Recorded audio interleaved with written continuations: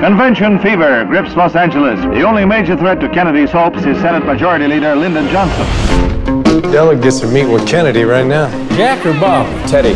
Christ, this place is infested. In a surprising upset, Senator John Kennedy has won the West. What?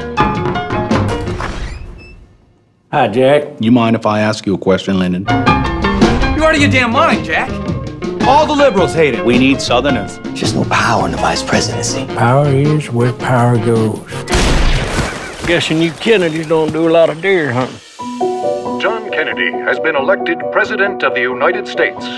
I need to show a strong record on civil rights from the start. Maybe they might listen to a Southerner who's on our side. What makes you think he's on our side? Well, those Kennedys must really hate you. Those Harvard boys not going to tell us how to run the state of Georgia. You're going to lose the support of the people who've always had your back. This train is leaving the station. You can hop on it with me and try to slow the damn thing down.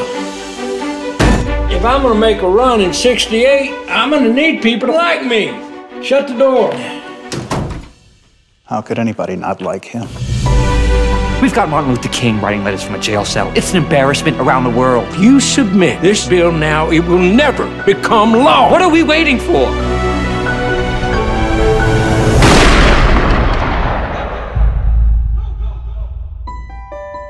A new leader has emerged. America has a Southern president. You don't waste any time, do you, Lyndon? Excuse me? Rather not have it than have it this way. Kennedy is a man of great ideas. Now the country needs a man who can deliver. There will be no compromise. This is about making President Kennedy's vision a reality.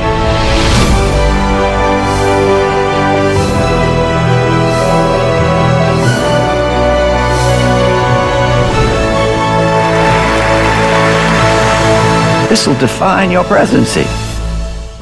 I can only hope.